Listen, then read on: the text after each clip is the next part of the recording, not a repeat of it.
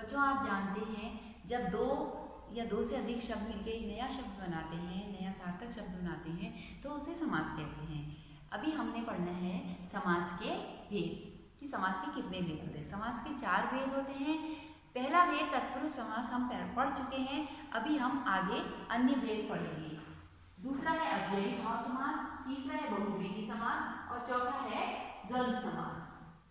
अव्ययी भाव समास, अव्ययी भाव समास में पहला पद जो होता है वो अव्यय होता है और वही प्रधान होता है।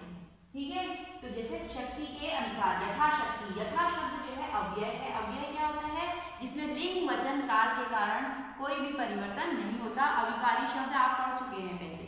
ठीक है, तो यथाशक्ति शक्ति के अनुसार है ना, इसमें यथा शब्द जो है वो अव्यय है और यही प्रधान है, इसलिए यहाँ पर क्या है? अव्ययी भाव समास है। डर रहित, निडर, निडर में नी जो है वो अव्यय है। भर पेट, पेट भरकर, इसका बनेगा भर पेट। इसमें भर जो है वो है अव्यय। जीवन पर्यंत, जीवन पर्यंत का मतलब है आजीवन। जीवन पर्यंत का बनेगा आजीवन। इसमें आ जो है ये है अव्यय है। ऐसे ही जब दो शब्द की पुनरुक्ति होती है, बार बार आते हैं, तो वहां पर भी अव्यय, उससे जो अव्यय बनते हैं वो बहुत भी अव्यय भावी समास बनता है। जैसे रात ही रात में, रातों रात, दिन ही दिन में, दिनों दिन, बातों ही बातों में, बातों बात। यहाँ पर भी क्या होगा? अव्ययी भाव समास होगा। अब ऐसा है बहुव्रीहि समास। बहुव्रीहि समास में दोनों पद में से कोई भी पद महत्वपूर्ण नहीं होता, उसका जो अर्थ तीसरा निकलता है वो प्रधान होता है। जैसे 10 हैं जिसके आनंद, जिसके 10 से हैं उन्हें कहते हैं दशानन। दशानन का मतलब क्या होता है? रावण होता है। तो यहाँ पर न तो 10 महत्वपूर्ण है, न ही आनंद महत्वपूर्ण है। यहाँ पर महत्वपूर्ण क्या है? रावण है। प्रधान क्या है? रावण है। जो अर्थ निकलता है वो महत्वपूर्ण होता है। तिरंगा, 3 रंगों वाला है। जो 3 रंगों वाला जो है वो क्या होगा? यहाँ पर झंडे को, हमारे झंडे को तिरंगा बोलते हैं ना। राष्ट्रीय ध्वज को, हम भारत के राष्ट्रीय ध्वज को तिरंगा बोलते हैं। तो ये क्या है? इस तिरंगा में न तो प्रधान है, न तो रंगों वाला प्रधान है। इसमें क्या प्रधान है? भारतीय ध्वज। महान है जो वीर, महावीर, महावीर शब्द हनुमान के लिए प्रयोग किया जाता है। तो इसमें भी क्या है? बहुव्रीहि समास है। अब है द्वंद्व समास। द्वंद्व समास में 2 पद होते हैं जो 2 पदों में से दोनों समान होते हैं। ठीक है, जैसे और इसमें और तथा इसका लोप हो जाता है।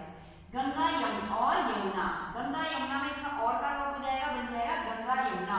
माता और पिता, इसमें और का लोप हो जाएगा, माता पिता, भाई बहन, है ना, भाई और बहन, भाई बहन। इसी तरह से बनेंगे आगे। इसके अलावा जो है चैप्टर में और हमने पढ़ना है कि द्विगु समास और बहुव्रीहि समास में क्या अंतर होता है। द्विगु समास में क्या होता है? पहला पद जो होता है वो संख्या वाला होता है। और बहुव्रीहि समास क्या होता है? बहुव्रीहि समास में 2 पदों में से कोई भी महत्वपूर्ण नहीं होता और उसका कोई तीसरा जो अर्थ होता है वो महत्वपूर्ण होता है। कई बार क्या होता है, हम कंफ्यूज हो जाते हैं कि यहाँ पर द्विगु समास है या फिर बहुव्रीहि समास। जैसे वो शब्द है चतुर्भुज। चतुर जो है वो क्या है?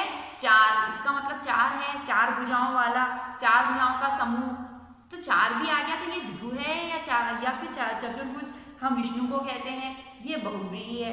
तो इसमें आप करके देखोगे 4, अगर चतुर्भुज का अर्थ 4 भुजाओं का समूह है तो वहां अगर आप लिखोगे 4 भुजाओं का समूह तो वो द्विगु समास होगा।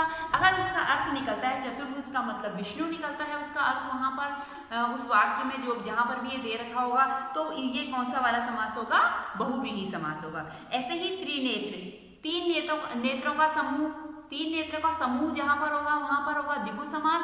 और जहां पर त्रिनेत्र शिव जी के लिए कहा जाए, प्रयोग किया जाएगा, वहां पर होगा बहुव्रीहि समास। ऐसे ही कर्मधारय और बहुव्रीहि समास में भी अंतर पता करना कई बार मुश्किल हो जाता है। जैसे लंबोदर, लंबा क्या है? विशेषण शब्द है। उदर क्या है? पेट, जो कि लंबा है उदर जिसका, वो कौन है? गणेश। जब गणेश जी के लिए प्रयोग होगा तो ये बहुव्रीहि समास होगा।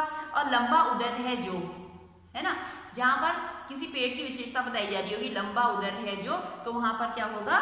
कर्मधारय समास होगा। ऐसे ही संधि और समास में अंतर करने में भी लोग सोचते हैं कि संधि समास ये क्या दोनों में मेल ही होता है, क्या होता है? संधि क्या है और समास क्या है? संधि में क्या होता है? संधि में क्या होता है? वर्णों का मेल होता है।